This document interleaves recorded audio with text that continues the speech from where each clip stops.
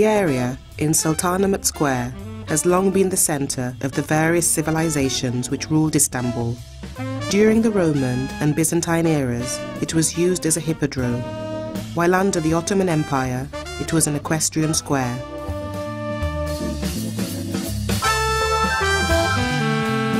The column of Constantine Porphyrogenitus is made of stone blocks placed on a marble base. All that's known about this Byzantine monument is that it was restored and embellished in the 10th century by Constantine Porphyrogenitus VII.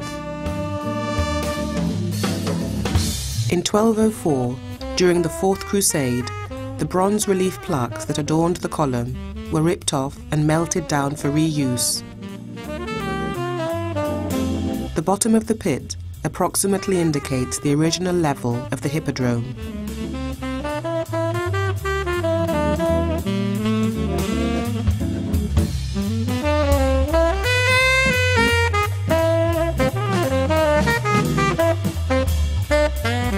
The serpentine column was originally erected in front of the Temple of Apollo in Delphi.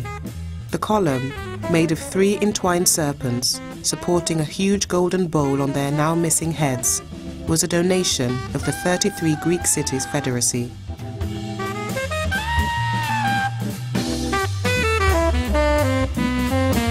The column is thought to have been brought by Constantine I in the 4th century AD.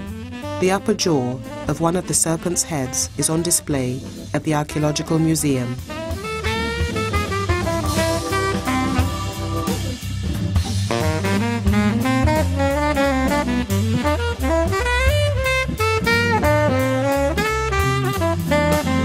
The obelisk was erected by the pharaoh Thutmosis III in the year 1450 BC in Egypt to commemorate his victories in Asia.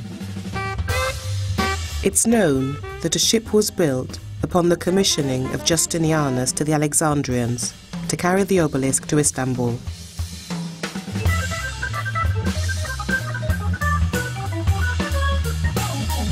The obelisk is 20 meters long, with a 6-meter piece missing.